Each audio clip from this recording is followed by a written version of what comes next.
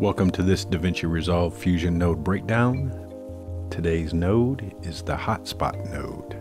So again, we're going to jump into Fusion and add a hotspot node. Now the hotspot node is used to generate lens flares. And you can get pretty decent ones, but by no means are you going to be able to recreate, say, like a lens flare or something like that. But it's enough to get you a good hotspot going. So let's see what we're doing here and see what we get.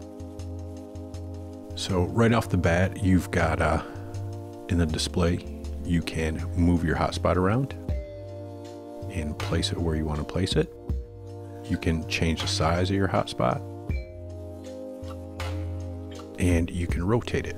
Now, the rotation isn't going to take effect until you change this aspect. So if we change the aspect, either horizontally or vertically, and we rotate it, you can rotate your hotspot. Now up here in the inspector tab, you've got your center, and all this is keyframeable. You've got your primary strength, so how strong your hotspot is. You've got your size, you can resize it right here as well. And as I said before, you've got your aspect, the angle of your aspect. Now you've got a secondary strength. So if you start bringing this up, you can see our secondary hotspot showing up. And again, this is dependent on the location of your primary hotspot. It's all going to change. So you can change your strength and you can change the size.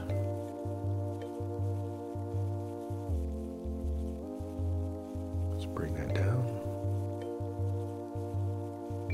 And under your apply modes, you have add burn, which basically creates a brighter image or a brighter area of your actual hotspot. You've got subtract dodge, and causes your hotspot to dim the area. You've got multiply, which makes your hotspot kind of isolate that area and darkens the rest. So we're going to leave this on add and burn. And I'm going to skip this occlude right now. And we're going to go to the color tab.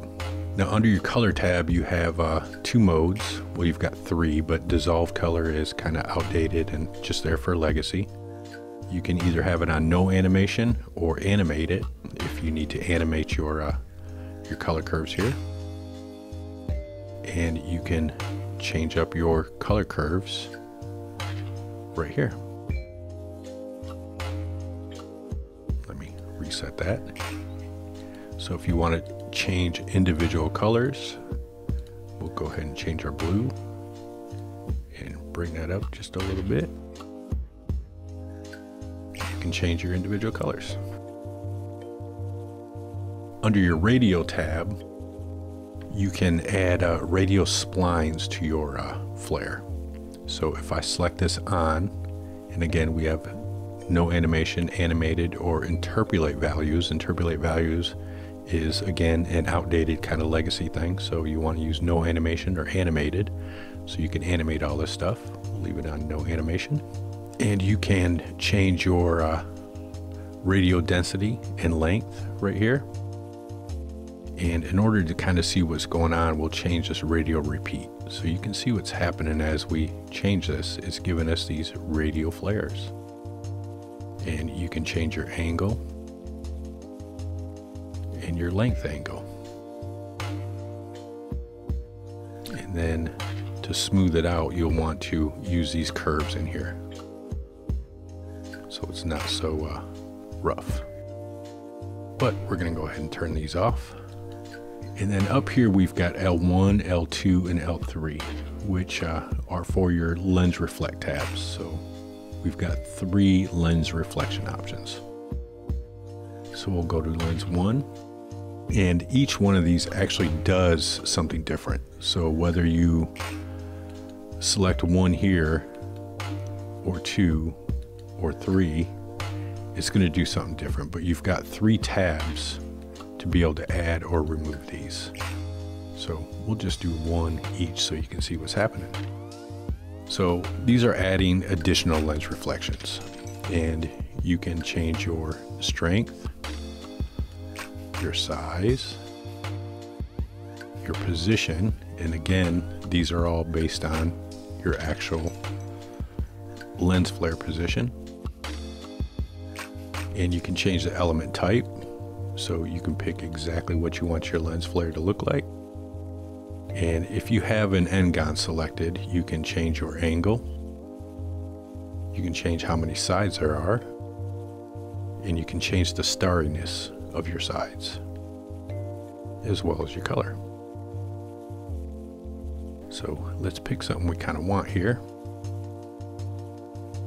And I'm going to bring these down, and we'll change our color to kind of match our scene here.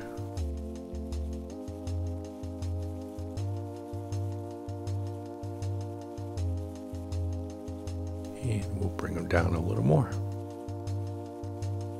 So now we've got one additional element of our lens flare.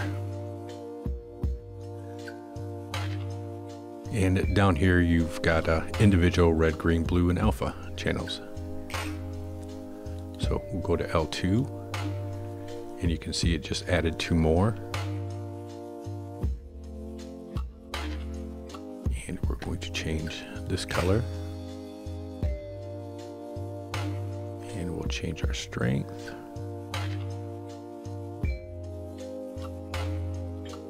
We'll change our position a little bit. And let's go to L3. And we're going to leave that just as it is, but we're going to change our position a little to kind of overlap those and change our strength way down. So that is our lens flare look that we created.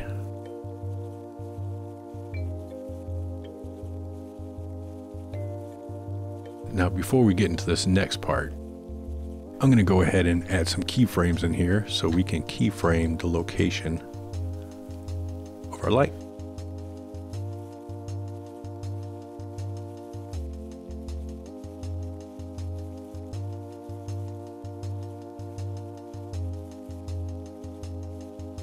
And there we go.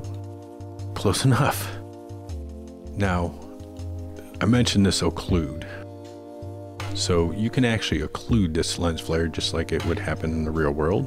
So in order to do that, you've got the choice of alpha, red, green, or blue channels you use for occlusion, and we're going to use alpha.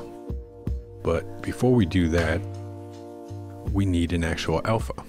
So we can bring in our trusty bitmap, input our footage, and let's use luminance. We'll invert it, and we'll dial something in.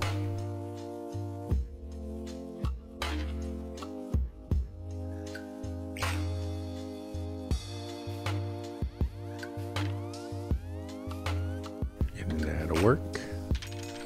Soften it up a little bit. And that's good for what we got to do. Now on this hotspot node, you'll notice you have a mask input, which is blue, and you have an occlude input, which is green. So if we input this into the green and turn on our occlude to our alpha, you'll notice once that light goes behind, it disappears. So it's using the alpha to actually occlude our hotspot.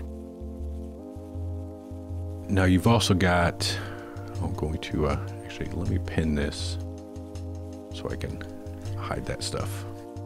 Under your occlude, you have different modes of lens aberration. So normal is just going to be a normal occlusion. It's not going to change location. It's just going to occlude once it hits that alpha. For out and in, it's going to kind of elongate your hotspot into a flare. So if it's set to in, it's going to stretch the hotspot towards the center. If it's set to out, it's going to stretch it towards the ends. So maybe we can see the difference here. And let me find where it's just barely going in. And you can see the out, setting it in moves it inwards, and out will make it move outwards. And normal is in the middle. For the flare out and flare in, it kind of adds a lens distortion effect. So basically the flare in causes the effect to become stronger the closer it gets to the middle of your image, and flare out makes it increase the further away from the middle it gets. So it's kind of hard to explain. So the closer the flare gets inside, it's going to get brighter if you have it on in. If you had it set it out, the closer it gets to the outside, it's going to get brighter. But since we're really not changing, you're not going to see much of a difference.